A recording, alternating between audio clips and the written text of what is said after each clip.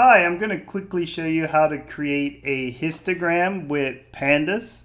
It's going to be very simple, and it's the only package you need. What a histogram is going to allow us to do on our employee data set, which has a number of details such as hours worked, salary, departments, and reviews, is allow us to answer some questions about the frequency and distribution of the data. What is the relative frequency of monthly hours worked by employees?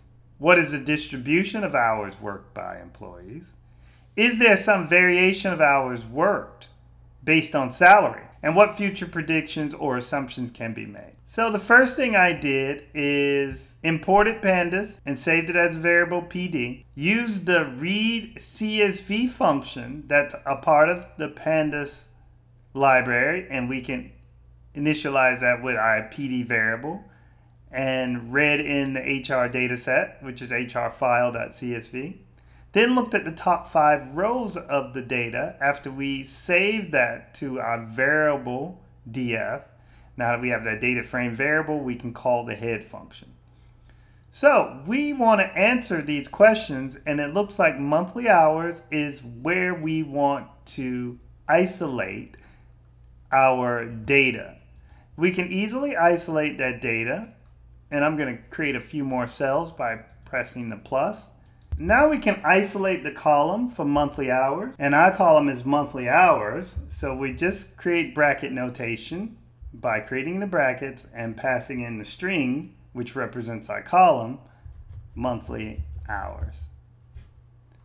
Now that we have that isolated, we can use the .hist function, which represents histogram, to create a histogram. So let's press Shift and Enter. Now we have a histogram. There are a lot of options here for the histogram, so we can press Shift Tab to see what we can alter. We can alter colors and the rotations, but it's a histogram. The most important thing you want to be able to alter is the bins. So we can pass it the bins, and let's say we increase our bins to 50. Now you can see a different representation of that data. So what questions can be answered? We know that the majority of data is spread pretty well across. The mean is around 200. We can see the highest frequency of data is around 150. And we can see the shape of the data, which is the distribution, is not very normally distributed, because we can see some of the data is not symmetrical around the mean. However, we do see the extremes at the end and the majority of the data in the middle. We can also alter the transparency with alpha. I'm going to set my alpha at 5. We can also change the figure size, and our figure size, we need a tuple, which you represent as a parentheses, and I'm going to do an 8x4. We can also change the rotations of our x-axis with the x-rot, and you can see all of this just by using the Shift tab to bring in the arguments that you can have. And I'm going to say I want that at a 45-degree angle, and we can run that. So now you can see you have a different histogram there. You can also remove the grids false. So there's a lot of options here. Oop, false, spell.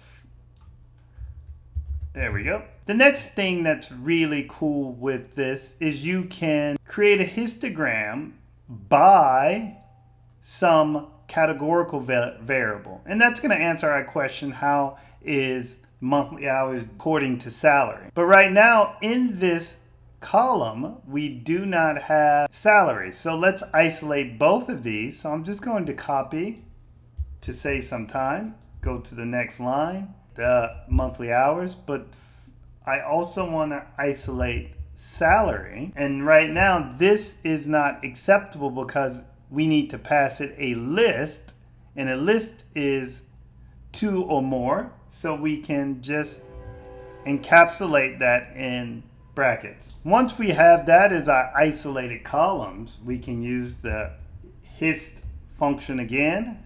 In this case, we want to use by And then what do we want to create the histogram by? Salary. And I'm just going to run that as it is to give you an idea of what it looks like. So you see you're able to get 3 histograms. If you want to eliminate this information, you can just put a semicolon, and now you can just see the histograms. So what can we tell from this? We can see that the frequency of medium and low salary has a higher amount of employees that work around that 140 to 50 hour range, because we can see from our Y label. We can see that the distribution of hours worked is a little bit more evenly distributed. So what does that tell us about the future? It tells us that most of our low and medium salary workers are going to have some extremes around 140 and to some degree around the 250 range, while our new hires that have a high salary can work at any one of these hours from 150 to 250. So that's just a quick and easy way to use a histogram just using Pandas.